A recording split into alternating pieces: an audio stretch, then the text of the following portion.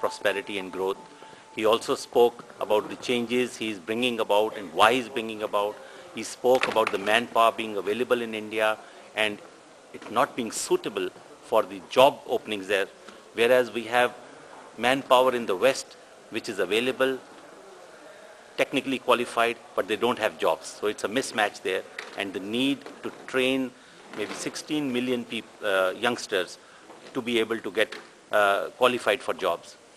We had Mr. Milkha Singh, who recounted his history about the Olympic medal that he nearly lost and how he's, he basically said hard work is the key, and he talked to the parents here.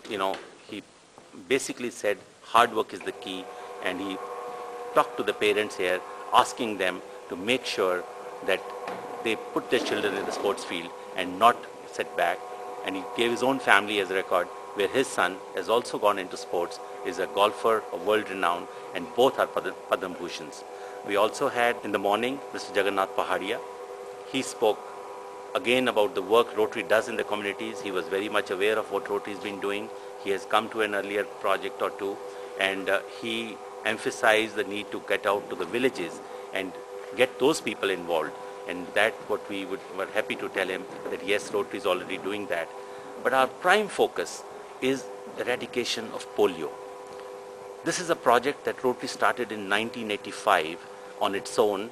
In 88, both the UNICEF and WHO got together, and thereafter, by 1995, we could get a resolution in the World Health Assembly asking all the countries of the world to join together. And thereafter, the progress made has been tremendous, where 1,000 children every day would be crippled with polio. 1,000 children every day in the year 1985.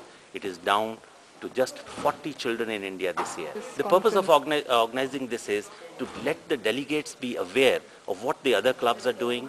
We had an exhibition outside, what the other clubs were doing. We had a state of the district about what all the clubs are doing, so that everybody is aware of what the others are doing. So there is a continuity of effort, and there's a continuity of thought and working, because the needs of the society are about the same. Sometimes if you are living in a certain area, you may not be focused on particular needs, but whereas when you all get together and you exchange notes, it helps you to learn from better practices of the other and implement that in your own community.